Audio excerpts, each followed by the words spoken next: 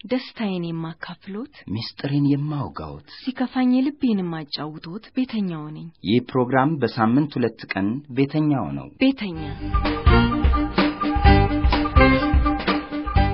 ሰላም ጤና ይስጥልን አድማጮች እንደምን ሰንብታችኋል? ዛሬ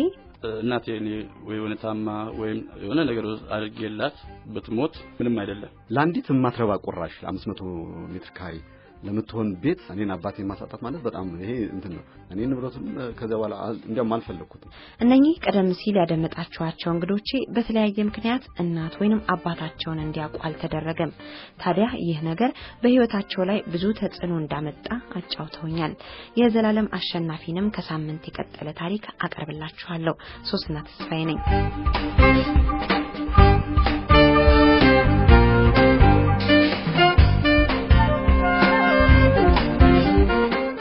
ባለታሪካችን ዘላለም አሸናፊ ባለፈው ሳምንት ዲላ ካሉት አክስቱ ቤት ወጥቶ ወደ እናቱ ጋር ተመልሷል። አክስቱ በወቅቱ ያጠፋውን ነገር ሰበብ አድርገው መጥፎ ፊት ያሳዩት እንጂ ዋናው ምክንያታቸው ሌላ ነው። ዘላለም አክስቱ የሚያሳድጓትን ልጅ አስገድዶ መድፈሩን ታስታውሳላችሁ አይደል? አዎ፣ ዘላለም ይሄንን በማጥፋቱ የአክስቱ ጸባይ ስለተለወጠበት ዲላን ጥሎ ወደ አዋሳ ተመልሷል። ዘላለም ታሪኩን ይቀጥላል።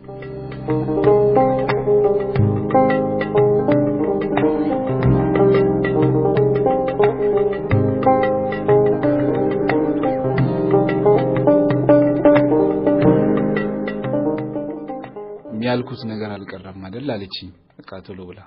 እንደተገናኘን እና ቶሎ እሷን እንዳገኘው በቃ አምባዬ ነው እርግፍ ይያለ ያለው። ቲቲኮ እንዲያታረገኝ በማይረባ በሰገቱራ በዚህ በቀላል ነገር እንደዚህ አጣላኝም። የወለደችኝ እናቴ ብትሆን ግን ይሄ ሁሉ ነገር ችላ አቆይታለች እስካሁን ድረስ በበድላትም የሚለውን እያሰብኩ ነው። እኔ በቃ በዛን ሰዓት እሷም ታለቅሳለች እናቴ።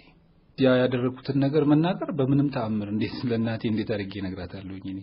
እኔ ያሳፍረኛል። በቃ እናቴ እንዴ በምንም ተአምር እንዲህ አይነት ነገር ያደርጋል? በምንም ተአምር ምንም የምታውቀው ነገር የለም እኮ እዚህ ጋር እንዲም በአርኩ ተብሎ ደግሞ እንዴት ይነገራል? ያም ነገር ስላለ ይሄን ላነሳ አልፈለኩም። እሷስ ጥያቄ ስትለኝ ተይኝ አሁን በቃ እሷም ዝም በል ብላ እንደገና ባብላኝ ምን ብላ መሸኛህን ታመጣና ትምህርትህን እዚህ ትጀምራለህ። አንተን ለማስተማር እኔ አላቃተኝም። ምንም ሆኜ ምንም አስተምራለሁ። ይሄው እግዚአብሔር የተመሰገነ ይሁን። እድሜ ለእንጀራ አባትህ እሱ ነው ስራ ያዛት የመንግስት ስራ አስይዟታል። እና አሁን ደግሞ እቺን ቁርስ ቤትም እየሰራው ምን አጣ አንተ? እሺ ብያት እዛ ወተት ቤት ሄዳለችኝ። እዛ ሄድኩኝ። በማግስቱ ወንድሜና እኔ ነበርን በተራ ሰራተኞችም አሉ እያደረን ቁርስ ቤት ማለት ነው። እና እንዴ ያልን ያው ያለ በቃ ትምህርት ቤት መሸኛው ማምጣት አለብኝ። ትራንስክሪፕት ማውጣት ያለብኝ ዲላይጄ ነው።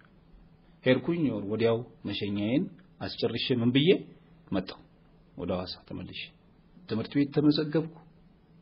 ደፍተር ገዛችልኝ። 9ኛ ክፍል ድጋሚ ልማር መስከረም ላይ ገና ምንም ትምህርት አልጀመረም። ክላስ አወቀን። ያ የፊቱ ህይወት 9ኛ ክፍል ገና ስማር የምናደርገው ነገር እነኛ ልጆች የሉም እኔን መልጠው ሄደዋል። ትዛለኝ በቃ ወጣለው ጋራ ላይ ሄዳለው ጫት ምናምን ቀንጥሼ በኪሴ ይዤ እቀማለው። በዚህ መሃል ምንድነው አባቴን አስበዋለሁ። የት ነው ያለው? ቆይማይ እኔኮ አባቴ ያለበትን ብትነግሪኝ እኔ ታውቃለሁ። አባትህ አንድ ቦታ ይቀመጥ ከመንግስት ጤና ጥበቃ ወጥቶ አሁን የውጭ ድርጅት ውስጥ ይሰራል። የውጭ ድርጅቱ የት ይስራ የት ይሁን አላውቅም። ወደ ሐረር መስመር ጠረፍ ላይ ነው ይባላል። ጂጂጋ ይሉታል። በቃ አንድ ቦታ አይቀመጥም። ይሄን ትለኛለች። እቺ ሐረር የምትባለውን ነገር በውስጥ ይያለሁ። ምን ያደርግልሃል አባትህ ያሳደግኩ እኔ ትለኛለች እናቴ። በቃ እሷ በእናትነቷን ጣዕሟን ፍቅሯን አውቄ ያደግኩት እንደሆነ አውቃለሁ። ግን አባት ስለ አባትነቱ ጣዕሙ ፍቅሩ የግድ እንደሚያስፈልገኝ እዚህ ጋር እየተገነዘብኩ ለምን እንዲህ ትለኛለች? እንደውም አንዳንዴ ለጓደኞቿ ስለ አባቴ ይነሳና የ12 ዓመት ሆኜ እኮ ነው ዘላለምን የወለድኩት እሱ ግን ሌላ ወዶ እንዲህ ሆኖ የሚል ነገር ይሄን ስትል ከውስጤ በጣም ይጎዳል ለምሳሌ ፍለፊት ያወሩ ከሆነ ወተት ቤት ቁርስ ቤቱ እኔ ባንኩን ውስጥ ስራ እየሰራው ወይ ወተት እየሰፈርኩ ይሆናል ይሄንም ሰሞኝ አባቴ ይሄን አድርጓል ማለት ነው እላለሁ ሌላ ገብቶ ያው እንደወለደ ሁሉ ትናገራለች ያው የተወለዱ ልጆች የት እንዳሉ የት እንደሆነ እሷ አታውቅም ምን ያህል አባቴ ክፉ ቢሆን ነው መለስ ብዬ ደግሞ ለምንስ ተለያዩ ምንድነው በማከላችሁ ተፈጠረው አባቴም እናቴም ሆኖ ቢያሳድጉኝ ዛሬ የት በደረስኩ እንደዚህም አልሆንም ወደ አክስቴም ጋር እንዲሄጄ እንዲህ አይነት ነገር ውስጥ ሁሉ አልገባም ለምን ምሁር ነው ዶክተር ማለት ምሁር ነው በቃ ማለት ምንም ቢሆን እናቴ እንደ እናትነት አንደኛም ሴት እንደመሆኗ አባቴ አብሯት ቢሆን እኔ ለዚህ ነገር አልበቃም ሳይለያዩ እነሱ በፍቅር ሆኖ ቢኖሩ በየዘመዱ ቤትም የትም አልንከራተተም እንዲህ አይነት ነገር በውስጥ ያለ አሁንም ባገኘው የአባቴ ነገር የአባቴን ሐሳብ ናፍቆት እየጨመረ መጣ ቀደም ብላ እናቴ ፎቶ ቤት የአባቴ ፎቶ እንዳለ ተነግረኛለች እዛ አለ ፎቶ አዎ አዳኔ ታቀዋለውኝ ብያልኳት ባለ ፎቶ ቤቱን ጠይቅ ያቀዋል ጓደኛው ነው አብሮ ይበሉ ይጠጡት አንተንም ያቃል በእጁን ያደከው ሂድ እስቲ አለች ሄድኩ እዛ ሰላም ብያቸው አይ አሸናፊ ዶክተር አሸናፊን ፎቶ ፈልጌ ነው ለምን ፈለክ አይ እኔ ልጁ ነኝ ጭንቅላታቸውን ያዙ ወዲያው በቃ የአባቴን ፎቶ ለማየት ነው እኔ ኮሌላ ነገር አይደለም ስል አቆይ ያ ፎቶ ይሄ ነው እስቲ ና ቁጭ በል ፎቶው ነው ያለው እኔ 4 አመት ሆኜ የተነሳው ፎቶ አለ ምንም አይለያይም በቃ ይሄ ጸጉሬን ጎፈሬ አርጋው አበጥራው ከጃኬቱ ላይ ሹራብ ራሷ በእጅ የሰራችው ሹራብ አለ ቁጭ በቃ ፎቶውና አሁን እሱን ብታስተያዩ ሰው ራሱ በቃ ይላል ባለ ፎቶ ቤቱ ራሱን ይወልዳል ሰው ይያሉ በቃ ሙሉ ነውና ከረባቱ ምኑ እንትኑ አለባበሱ ይሄ ጸጉሩ አበጣጠሩ በቃ ሳየው በጣም ያምራል በጣም አንተ ዘላለም ነህ ያቺ አንድ ፍሬ ነበርክ ልጅ እንዴት ነው ይሄን ያህል እንዲህ ስታድግ እንዴት አላቅም ያለበትን አታቅም አሁን አላቅም እርሱ የሚያውቁት ነገር ካለ ብያልኳችሁ እኔ ምንም ማቀው ነገር የለም ግን በጣም የሚወደው ጓደኛው አለ ኢንጂነር እሱን ብታገኘው አይለያዩም የትም ይሄድም ምናልባት ለእሳቸውን ብትጠይቅ ራሻውን ሊነግሩ ይችላሉ አሉ እዛ ይሄንንም አንድ መረጃ ነው እና ከዛም በኋላ አባቴን የሚመስል ሰዎች እንዲ መንገድ ላይ ቁጭ መነጽር አርጉ ሰውነቱ እንዲ ጠንበለል ነው በቃ ጎፈሬ ጸጉራቸው ምናምን አበጥሮ ደና አለባበስ ለብሰው በተለይ ከረባቱን ምኑን አርጉ እንዲ በቃ ጉዙፍ ማለት ሙሉ የሆኑ ሰውነታቸውን ሳይ ወይኔ አባቴን ይመስላል እኮ እሱ ይሁን እንደ ይላሉ አንዳንዴም እንደሞኝም ያረጋኛል በቃ ዝም ብዬ መከተላቸውም ሰዎች አሉ አድራሻው ስለሌለ እሱ ይሆናል የሚል እዛም በኋላ በቃ ያው አባቴን ማግኘት አለብኝ የሚለውን ወሰንኩ ለራሴ ከወሰንኩ በኋላ አንድ ቀን እናቴ ደፍተር ገዝታ ትምህርት ቤት ይሰጠችኝ ያለ ደፍተሩንም ሸጥኩ አንድ 30 ብር የሚሆን ከመሳቢያ ውስጥ ወስጄ 50 ብር ይዣለሁ በእጄ ላይ በፌስታል ነገር ልብስ ቅያሪ እና የሆነ ላጫማ ከትቼ ፌስታል ውስጥ 3 ሰዓት ገደማ አካባቢ ይሆናል ለእናቴም ሳልናገር ነው ቀጥታ ሻሸመኔ ተሳፍሬ ሄድኩኝ እዛ ሻሸመኔ ከሻሸመኔ ሞጆ ከሞጆ ናዚት ደረሱ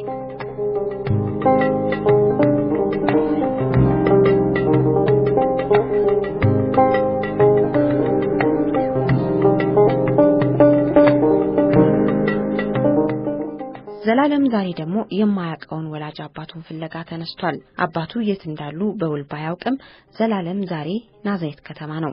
ከዚህ በኋላስ ዘላለም ወዴት ሄዶ እንዴትስ ሆኖ አባቱን ያገኘውን ሳምንት ቤተኛን ካዳመጣችሁ በቀጣይ የሆነውን ሁሉ ዘላለም ያጫውታችኋል አድማጮች የምትከታተሉት ቅዳሜ 8:05 ላይና ረቡዕ በተመሳሳይ 8:05 ላይ የሚቀርበውን የቤተኛ ዝግጅት ነው በደቡብ ድምጽ ሬዲዮ FM 100.9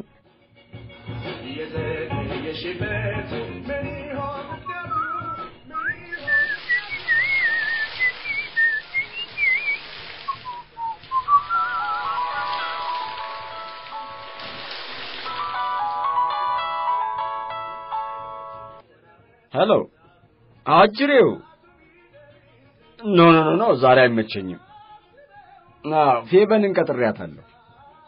በኋላ ደውልልሃለሁ በዛው ሙሉዬን እነግርሃለሁ እንዳንቺና ፍቅር ከወዴት ይመጣል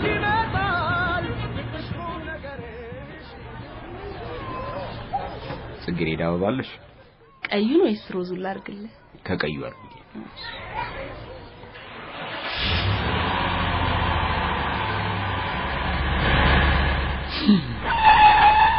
ኮንዶምስ መልካም ቀጠሮ የበለጠ መረጃ ቢፈልጉ 952 ወገን ስቶክ ላይን ይደውሉ ዛሬ የተለያዩ ሰዎችን ታሪክ አቀርብላችኋለሁ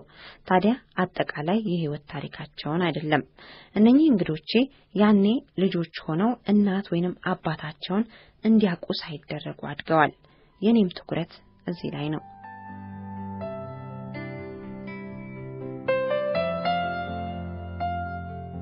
አንተ እናትን ይገፋ ደግሞ እኛን ልትገፋ ነው ወይ ሲባል ለእናቴ ሞታለች የሚለውን ጥያቄ ጭንቅላት ያሳደረብኝና ሰማ እድሜው በግምት በ30ዎቹ አጋማሽ ላይ የሚገኘው ይህ ወጣት ያኔ ህፃን እያለ የሚያውቀውና የተነገረው የአባቱ እናት አያቱ ወላጅ እናቱ እንደሆኑ ነው ከዛም ትንሽ ከፍ እያለ ሲመጣ የእንጀራ እናቱ ወላጅ እናቱ እንደሆኑ ይነገራል በዚህ አላበቃም እንደገና እድሜ ሲጨምርና የ8ኛ ክፍል ተማሪ ያለ እውነተኛ እናቱ ሌላ እንደሆነች ያውቃል ሰማቱ እንኳን ከቤት ከትጋር በመሰዳደብ ነው ሰዶም ጥሩ አልነበረም አንተ እናትን ይገፋ ደግሞ እኛን ልትገፋ ነው ወይ ሲባል ለእናቴ ሞታለች የሚለውን ጥያቄ ጭንቅላት ያሳደረብኝና ሰማ ያን በሰማበት ሰዓት ውስጥ ጓሮ ሆኜ የሆነ ልብስ ማጠቢያ ቦማ ይመስለኛል ሶስቶኛ ልቅሼ እንደውም እንቅልፍ ወስዶኝ ቤታችን መጠጥ ቤት ነበር አጋጣሚ ሽንታቸው ልሽሸኑ ላይ እስከዚህ መጠጥ የሚጠጣ ሰው ደንግጬ ተነሳሁት መለከፍ ነው ምናምን ተብሎ ከዛም ቄስ ምናምን እንደውም አንተው እንዳስረጩኝ ምናምን ማስተዋወስ ከዚህ በኋላ ነገሮች ሁሉ ይለዋወጣሉ ይህ ልጅ ጭንቅላት ውስጥ የሚመላለሰው የማንነት ጥያቄ እረፍት ይነሳዋል አንድ ጊዜ አይደለም 2-3 ጊዜ እናትህ የሚባሉ ሰዎች ተቃይረውበታልና ከዛም በኋላ እንዳደኩበትም አልተሰማኝም ማንኛውም ምክንያት ያናደኝ ነበር አልፎም ተርፎ 84 ነገር ከሰማው በኋላ ስመለስም ከቤተሰቡ ነገር ተዋልቅ ነበር ጫልተፈጠሩም እኔ እናቱን ቤተሰብ ቆጥሮ እንዲሄድ ነገር ብዙ ነገሮች ጫናም ተፈጠረብኝ ካያት ዘንድ ማለት እና ያንን ጫናዎችን መሸከም አልቻልኩም ኢቨን 86 10ኛ ክፍል ሰከንድ ሴሚስተር ፈተና ጀምሬ ሰኔ 4 ከመኖርበት ሀገር ላይ ይወጥቻለሁ ያደረም ስለራሴ ወደታች ህይወት ተጠይቅ ምላሽ ማላገኛቸው ነገሮች ነበሩ አንድ እናት ብትኖረኝ እኔ እናቴ ዛሬ ለምን ቆሎም ሸጬ እሷን ጋር ብኖር የተሻለ ነገር እንደምታስብልኝ ይሰማኛል እና የርቀት የኑሮ እንደኖርኩኝ ማለት ከማንነትሽ ርቀሽ እንደኖርሽ ያህል ይሰማሻል ነው ተሰምቶኛል ይሄን የተሰማኝ ነገር ደግሞ ላካፍለው የምችላቸው ሰዎች ውስጥንም ሎም የለኝም ነበር ትንሽ የተፈታታውት እዛ እናቴ ሞታለች ወደተባለበት ሀገር መሄድ ነው እቴን የሚያወቋት ያው የእናቴ ሞት የሰማውባቸውና እቴ ጋር የተገናኘንበትም ጊዜያቶች ያው ተቀራርበው ናቸው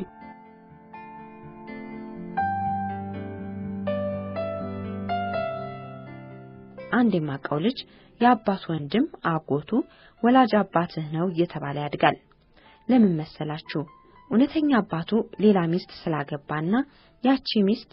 ባሏ ከሷ ውጪ የወለደው ልጅ እንዳለ እንዳታውቅ ነው በዚህ ምክንያት ልጅ በአጎቱ ስም ሲጠራ ያድጋል ከዛም ከአመታት በኋላ የቤተሰብ ጥል ይከሰትና የልጁ ወላጅ እናት ለልጇ እውነተኛ አባቱ ማን እንደሆነ ትነግረዋለች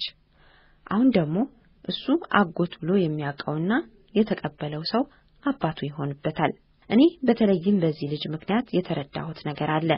ወላጅን አለማወቅ የሚያስከትለው ተጽዕኖ ከባድ እንደሆነ አውቃለሁ ይህ አሁን ያልኳችሁ ልጅ ምን ሆነ መሰላችሁ እውነተኛ አባቱ ትልቅ ሆኖ ከተነገረው በኋላ ከዩኒቨርሲቲ ትምህርቱ በሁለተኛው አመት ተባሯል ጫት ሲጋራና የአልኮል መጠጥ በተለይም ማረቄ በየቀኑ ከሱ አይለዩም እንደውም ለዚሁ ለሱሱ ማስታገሻ ገንዘብ ለማግኘት ከዩኒቨርሲቲ ሰርቆ እንደተባረረ ሰምቻለሁ ቀደም ሲል ወደ አቀረብኩት ወጣት ለመልሳችሁ ጥሩና ሳይቀናል መንፈሳዊ ቅናት ቀናል በጣም ቀናል ሞት የማንም ጽዋን እኔ በሞት አልከራከርም እናቴ እኔ ወይ ወነታማ ወይም የሆነ ነገር አድርጌላት ብትሞት እና እንደ ሰው ዋይም ብዬ ብትለየኝ ምንም አይደለም ግን አልቅሺ ያልወጣውት ወይም በቃ ምን ልበልሽ የተዳፈነ እሳት እንደ ውስጥ እንዳለ ነው የምቆጥረው ከናቴ ብዙ ያላገኘሁት ነገር አለ በትምህርቴም ጎበዝ ነበርኩ ሚኒስትሪ ራሱ ጥሩ ውጤት ይዤ ነበር ያለፍኩት 9ኛ ክፍል 6ኛ ደረጃ ወጣው 10ኛ ክፍል ጨርሶ በጣም ጭንቅላቴ እንትን እያለ እንደ ስንጥሬ ራሱ መነካው ብላ በግሉሉ እስክታነጋግረኝ እንደውም ዘመድሉ ጣስታ እስከዚህ ድረስ ለካ ታውቆብኛል ውጫዊ ድረስ ውስጥ እንቴውና ማለት ነው በዛን ሰዓት ላይ አሁን እዚህ ጋር ነው ወደ ሽሽቱም አንድ አሰብኩኝ 60 ብር እየነጠርኩ ያደክሽበትን የኖርሽበትን ሁሉ ነገር ጥለሽ ስለማንነትሽ ጥያቄ ስታጭለት ምላሽ አገር ለቆ መውጣት ትልቅ ችግር እኔ እንደዛ ነው ያረኩት ለምሳሌ አገር ለቄ ብዙ አገር አይቻለሁ ብዙ ህይወትን አሳልፌያለሁ አንቺ ዛሬ በዚህ ሙያ ስለጠየቅሽኝ ሊሆን ይችላል አይደል የገለጽኩልሽ መግለጽ ማልችላቸው ነገሮች ነገርሻለሁ ይያቸው እንደምዞራቸው በሙሉ ማፈንም ፈልጋቸው ነገሮች አሉ ለምን ስሜቴን አስወግዱልኝም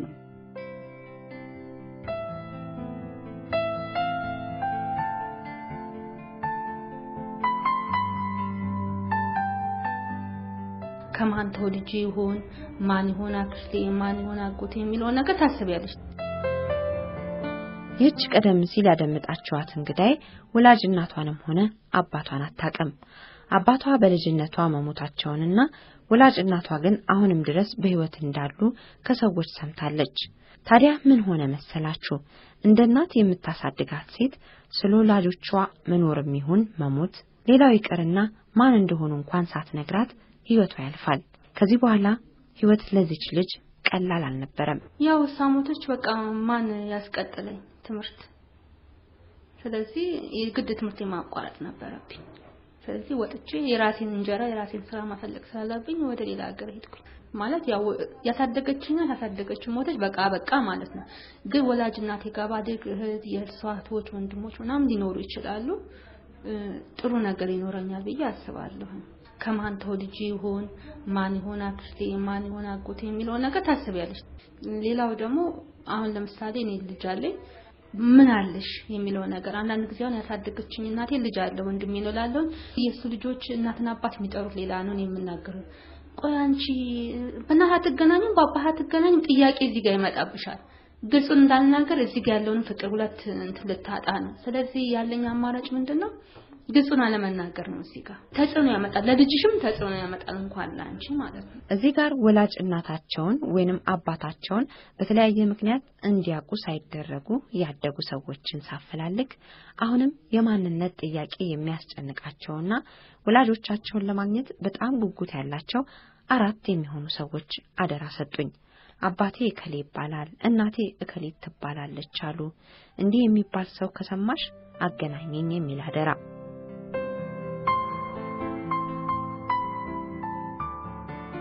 ላንዲት ማትረባ ቆራሽ 500 ሜትር ካሬ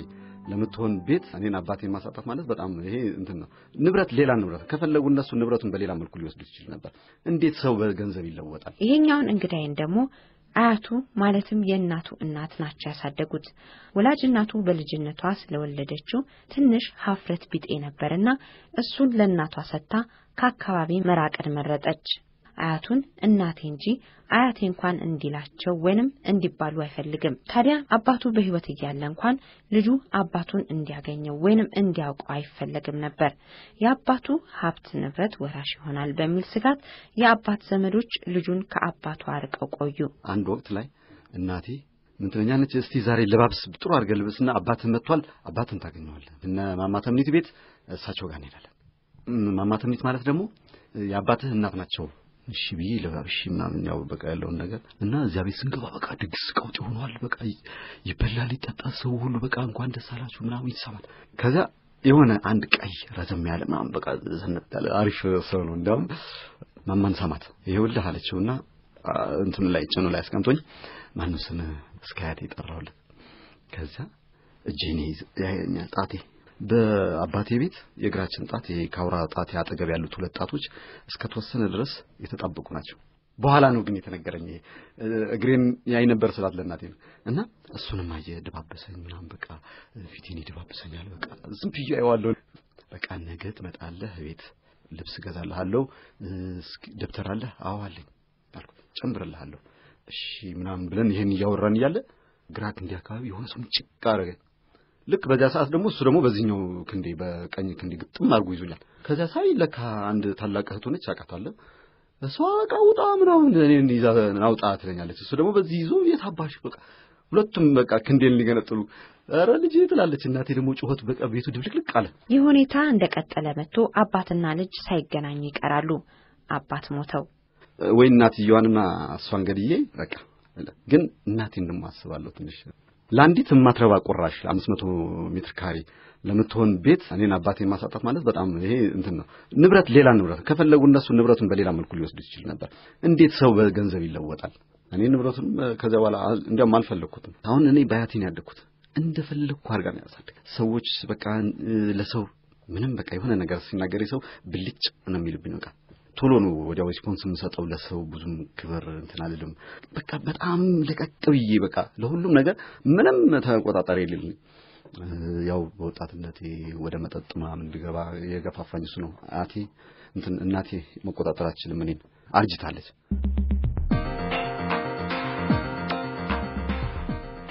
ዘላለም አባቴን ፍለጋ ብሎ ወጥቶ ናዝሬት ከተማ ደርሷል በቃ ወዲያው ከ3 ቀን ነው ከሳምንት በኋላ በጣም ፈጣን ነው በጣም ተገረሙ በቃ ጎበዝ ነህ አሉኝ ሙሉ ታሪክ ቅዳሜ 8:05 ላይና በድጋሚ ረቡዕ 8:05 ላይ ይቀርባል ባለፉት 2 ሳምንታት ልዩ የጥያቄና መልስ ውድድር ስለሚኖረኝ በ952 ነፃ የስልክ መስመር እየደወላችሁ ስማችሁንና ስልክ ቁጥራችሁን እንድታስመዘግቡ ጠይቄ ነበር አሁንም በዚህ ስልክ በመደወል አሊያም በአማራጭነት በሞባይል የስልክ መስመር 0910 33 8957 0910 33 8957 ስማችሁንና ከደቡብ ክልል ብላችሁ የስልክ ቁጥራችሁን ጽፋችሁ አጭር መልእክት ብትልኩልኝ ይመቸኛል እንግዲህ አድማጮች የዛሬውን የቤተኛ ዝግጅት በዚሁ ላበቃ ነው እስካሁን አብራችሁኝ ስለነበራችሁ ከልብ እያመሰገንኩ ሰናበታለሁ ሶስና ተስፋዬ ነኝ ሰላም ሁኑ